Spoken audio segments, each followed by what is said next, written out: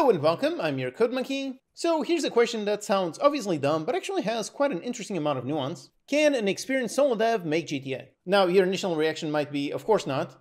And the reason why you might be thinking that is probably because you're thinking about GTA 5 or 6. And for those, yep, the answer is an obvious of course not. However, there have been many games in the GTA series. So for example, what about GTA 1? Honestly, I think that nowadays with the awesome tools that exist, building GTA 1 is indeed doable nowadays by a solo dev. This was a top-down game where you could walk around, you could drive, shoot, you could interact with objects and do all kinds of quests. It had some light 3D elements, really just the buildings, everything else are just flat 2D sprites. This is a game that came out in 1997. It had about a 2.5-year dev cycle. Also, fun fact, did you know that GTA, the original name, used to be called Race and Chase? I think this is actually a fun tidbit of information, specifically in regards to marketing. I generally don't think that GTA 5 would have sold 150 million copies if it was called Race and Chase 5. But anyway, so yep, it had about a 2.5 years dev cycle. It's hard to tell the team size. There's no specific mention, and looking at the official game credits, these have about 80 people. Although not all of those would have been involved in the core game team working on this all this time. A lot of these are actually under additional art, additional sound, and so on.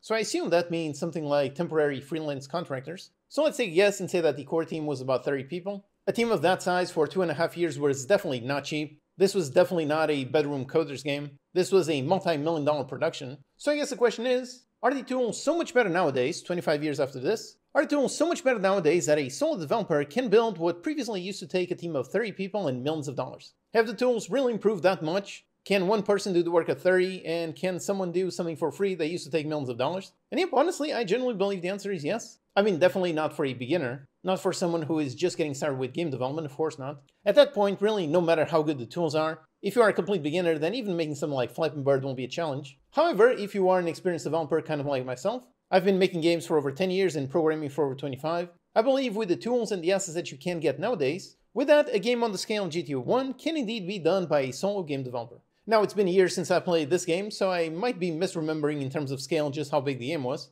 But at least in terms of tech, building a top-down game, a 2D top-down game where you can drive cars, shoot enemies, and do all kinds of things. So you have driving, shooting, there's the cop AI, the wanted system, the gang AI, destroying a bunch of objects and doing all kinds of things. All of that, I do believe, can be done by an experienced solo developer nowadays. In fact, I would actually say that my last game, Dinky Gardens, was more complex than that. It's an automation management defense game. It's got tons of interlocking systems. And I made that game by myself over the course of about 7 months. And I did that while also continuing to make regular videos over here on this channel, so I was working kind of part-time. So I do believe that a game on the scale of GTA 1 can definitely be done by a solo dev nowadays. And if you still don't believe me, if you still think that I'm crazy, then I'll point you to a game kind of like Stardew Valley. Obviously, this was made by an extremely talented developer and took many years to make, but it does showcase what today's tools can do in the hands of someone who is very skilled. Or perhaps for another example, look at Kenshi. This is a game with a truly insane scope. You can do pretty much anything and be pretty much anyone in this world. It's an insane game in terms of systems and content, and this was also made by a solo developer through the course of about 10 years. And these two games, these are actually relatively old by nowadays, meaning the tools keep improving, so if these developers start these games nowadays, it would take them less time to build all of this.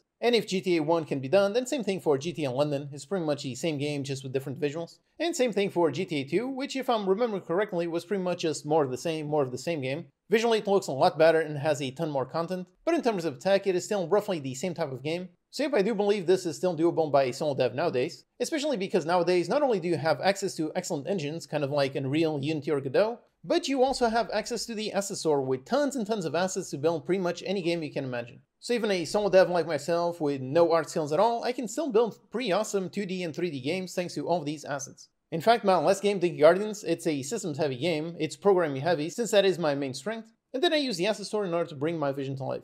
And nowadays in 2024, there are even some awesome AI tools. Making 3D models is still a little bit rough, but simple sprites like GTA 1 and GTA 2, those can definitely be generated. And AI could also be useful in order to speed up the writing process to generate all of these different quests, different characters, and so on.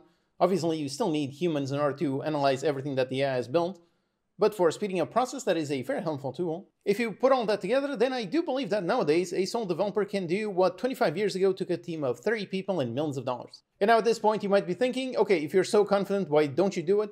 Honestly, if I had a time machine, if I could stop time for about 6 months, I would love to make a game kind of like GTA. That sounds like a really fun project. However, other than time, the main reason why I don't do that, and why I also would not encourage you to do it, the reason is simply because top-down shooter driving games, those really don't sell very well. You can browse around the top-down shooter tag on Steam and you can see how quite a lot of them don't really have that many reviews. always remember that just because you can build something, just because you put a ton of effort into it, that does not mean that it will find commercial success. Although if you're doing it as a hobby just for fun, then absolutely go ahead and try making your own GTA. So I would say both GTA 1 and GTA 2, those can definitely be done by solo devs nowadays. But then when it comes to GTA 3, that one is definitely on the edge. The big jump in this one is obviously going from 2D to 3D. Back then, this was a huge deal. I was completely amazed when I first played it. It really felt impossible. Like, how is it possible that a game can look this good? Just the first mission, doing the prison escape and then driving a car. Back then, this felt like complete magic. However, nowadays, thanks to, once again, awesome tools and assets, that change isn't actually that drastic. Making a 2D or a 3D game is really not that different. The main difference is in terms of the assets. But again, nowadays, the asset store has mountains and mountains of really awesome assets.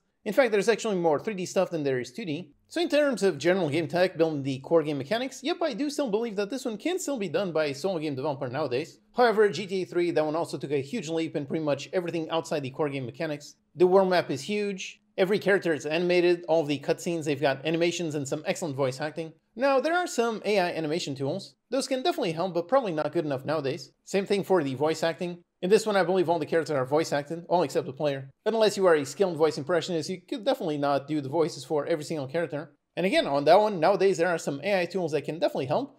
They still sound quite a bit robotic, so it still requires a few months, maybe a few years. And quite simply, just the fact that the game is really massive. Even with the help of tons of awesome tools, it would be really tricky to build this entire world and fill it up with interesting stories, interesting props everywhere, all of this. At some point, no matter how good the tools are, there is some limit to it. So in terms of the core game mechanics, like the shooting, the driving, the various AI for the various things, all the gangs and all that stuff, all of that I still believe could be done by a solo game dev. However, in terms of building the entire game itself, building all the story, the entire world, all of that, doing all of that, yeah, that part would be impossible. And then of course, after that point becomes even more impossible. GTA 4 is yet another massive leap forward. It's got really high quality assets and a massive amount of them. The world is absolutely huge, so even if a solo dev got access to all of these assets, it would still take you a lifetime to build this entire world. It also has even more cutscenes, more voice acting, more animations, all of that. There's more cars, NPCs, weapons, all of that. Then GTA 5 is impossible no matter how good your tools are. This game had a team size of over 1,000 people. It's an insane game on an insane scale and got actually insane results. It's literally one of the best-selling games of all time.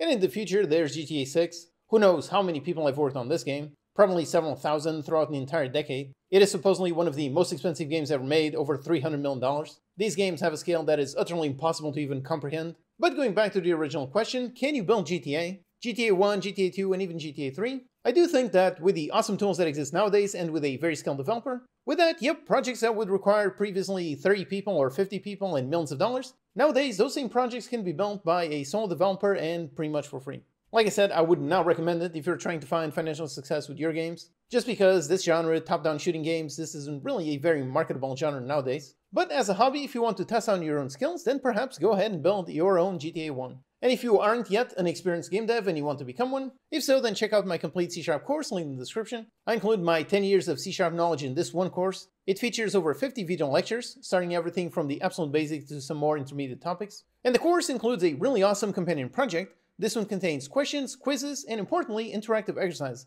There's over 100 of them, and these exercises require you to actually write code in order to complete them, meaning you can actually learn by doing. This way, you truly learn the contents of each lecture. So if you want to level up your own skills and be able to build a game kind of like GTA, if so, then check the link in the description. Or for Unity beginners specifically, you can check out my free Kitchen Chaos course that will teach you how to make a very specific game from start to finish. Okay, so do you agree with my take on this question? Is making a GTA like something that you would like to do? Definitely go ahead and tell me in the comments. Alright, thanks for watching, and I'll see you next time.